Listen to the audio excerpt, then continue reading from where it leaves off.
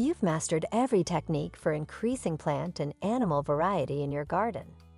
You keep your soil healthy by adding compost full of beneficial bacteria, and you produce colorful, fragrant flowers for pollinators. Yet wildflowers, the garden's unsung heroes, could be something you're missing out on. Here are the top 7 wildflowers that will fill your yard with beauty.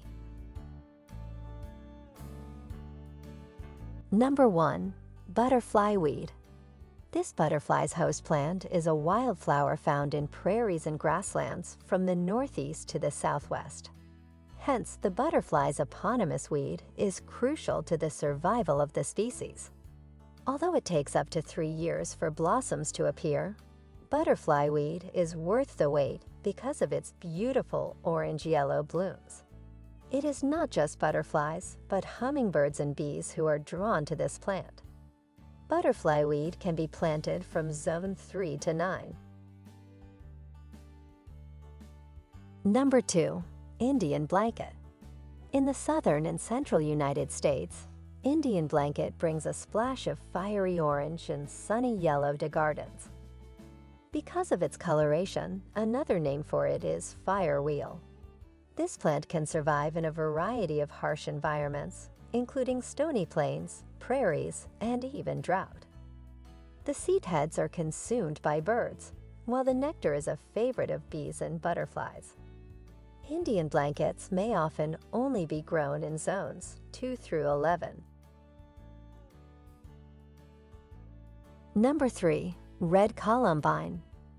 The red columbine is an unusual type of buttercup with yellow centers and scarlet petals that point downward. It looks like the flowers are hunching over in shame. The hummingbird's tubular form is well suited to its sharp beak. If you have a shady area in your garden in the spring, this flower, often called wild honeysuckle, will bring a welcome burst of color. They can survive in climates from zone 3 to 8. Number 4. California poppy. This poppy is an excellent choice for the state flower of California. Its cup-shaped, bright orange and yellow flowers are among the earliest to appear, sometimes in the coldest months of the year. Despite California's claim to ownership, the plant has a wide distribution, reaching from the Great Basin to the southern tip of Washington state and east to Utah. Zones 8 to 10 are ideal for growing California poppies. Number 5. Blue flax. Blue flax is an explosion of beautiful sky blue blooms on lanky, wiry stems. It can go up to 2 feet in height and has a wild, unruly look. Because of this, plus the fact that it spreads easily, it makes for a wonderful choice of ground cover in meadows and on slopes.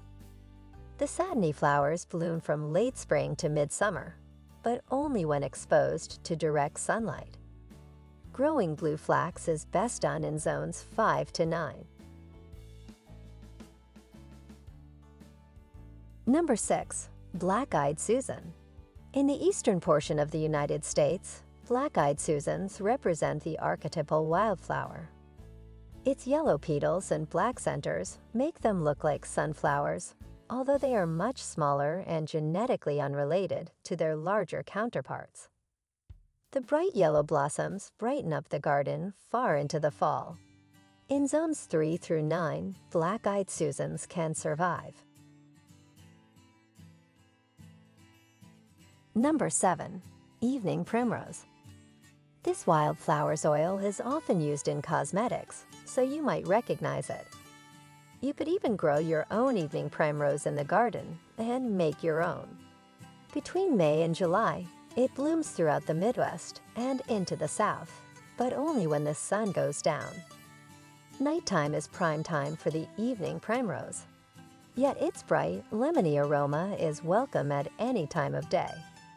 They do best in climate zones 3 to 9. Number 8. Mexican hat.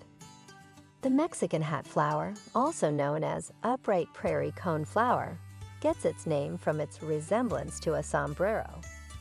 open from midsummer till late autumn. Its distribution reaches from northernmost North Dakota to southernmost Texas, and everywhere in between. The flower's foliage emits an odor that drives away animals, but also draws in a plethora of pollinators. They thrive in zones 3 through 9.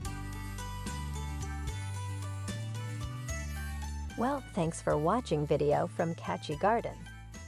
Don't forget to click like and subscribe button to always support our channel.